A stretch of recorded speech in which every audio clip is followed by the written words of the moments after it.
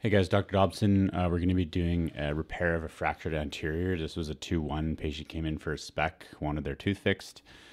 So we did it, same appointment, froze them up, and we did a 2-1 MIBL. Here's some footage of the case.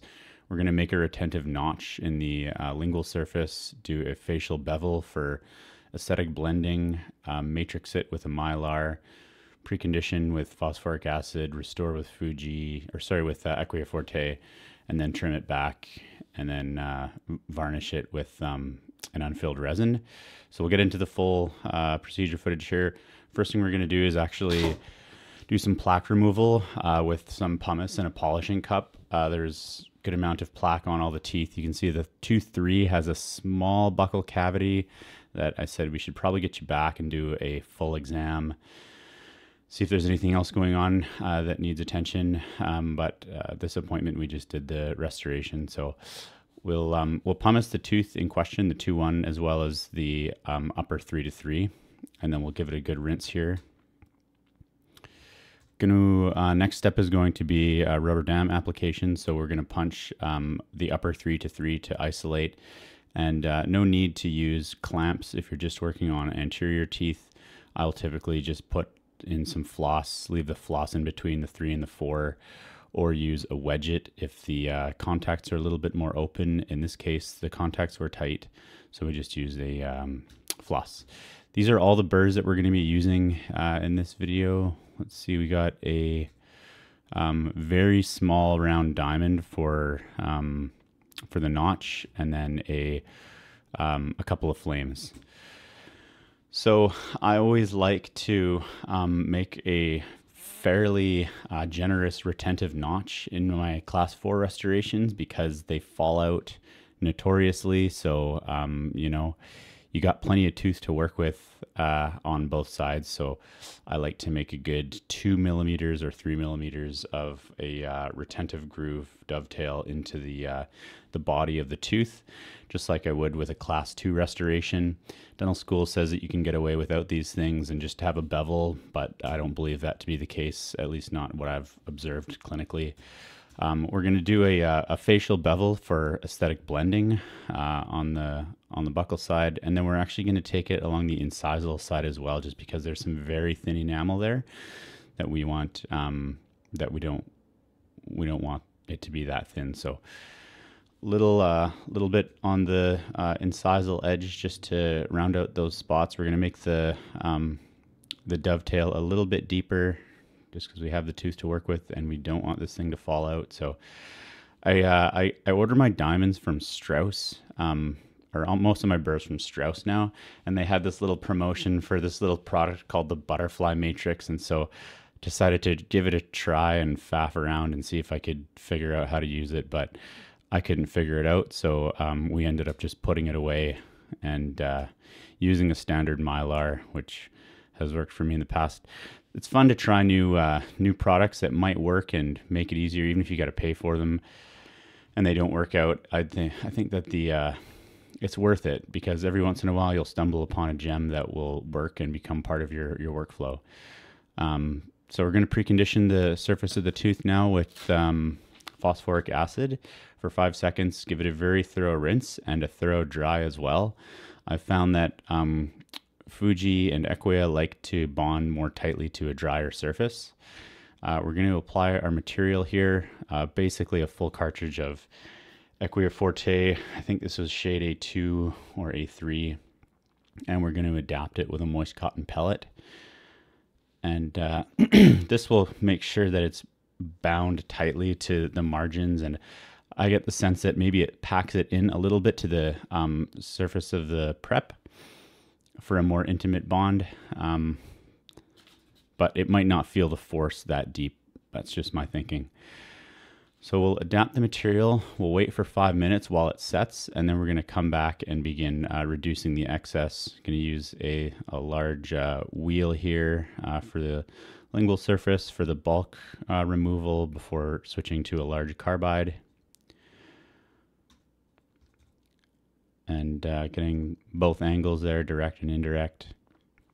And we remember where the margins of the fracture were, so we'll basically just kind of feather the material until we're back on those margins or slightly overextended.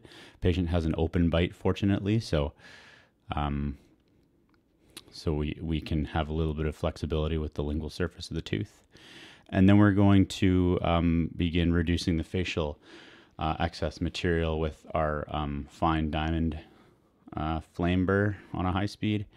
And something that I've learned actually that I wasn't doing at the time that this restoration was done, which was a while ago, is that the Equia Forte actually likes to be finished with a wet surface.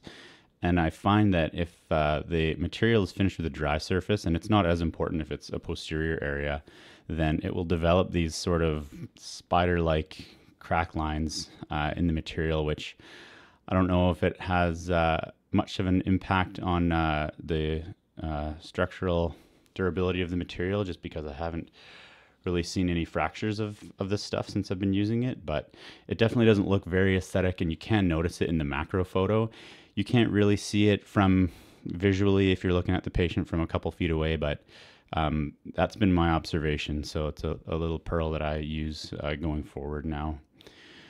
And then we'll take we'll just take a soft flex disc, a coarse one, and then begin pushing the restorative material from the outside in to make a nice contour of the tooth until we have a somewhat symmetrical 2-1, and I'll usually say the whole sisters not twins thing when it comes to aesthetics. And we still have a ways to go on the lingual, so we will we'll finish. Just going to fast forward through the rest of the trimming and shaping here. And I'll use the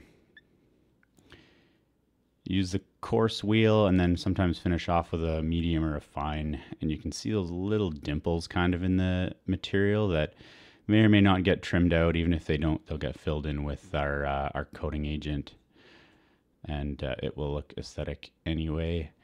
We're going to use the carbide on the lingual surface until we have a anatomical looking shape.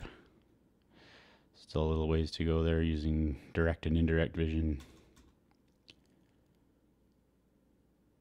Gonna check the bite. Patient has a massive open bite, so we're really not too worried about the lingual contours, but getting close anyway. And so yeah, we'll finish with a medium grit soft flex disc, and it's dry here. I'd probably would be doing this under a moist surface nowadays to avoid those kind of spider line appearances.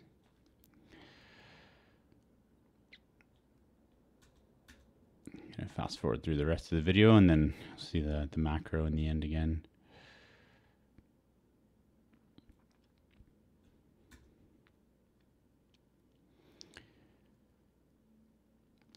And then once we are satisfied with the shape, we'll either use a Equia coat, which has a bit of a yellow color character to it, if we want to make it a little bit darker, or we'll use a unfilled resin bonding agent. And I think that they all kind of have different color character to them. The one that we use is essentially clear. So when we wet the surface and we see that we want a bit of a darker value, then we'll use the Equia coat material, or if we're satisfied as is, then we'll just use the clear unfilled resin bonding agent. And we're pretty much happy there contour wise, so we will rinse and dry and then apply our coating agent here. So we'll dry it good. And the unfilled resin bonding agent here. And that's it. And here's a macro. Patient was satisfied. And I'm sure that it will last. I have a bunch of these in the mouth and they're all doing fine. So give it a floss, check the contact. And that's a wrap there.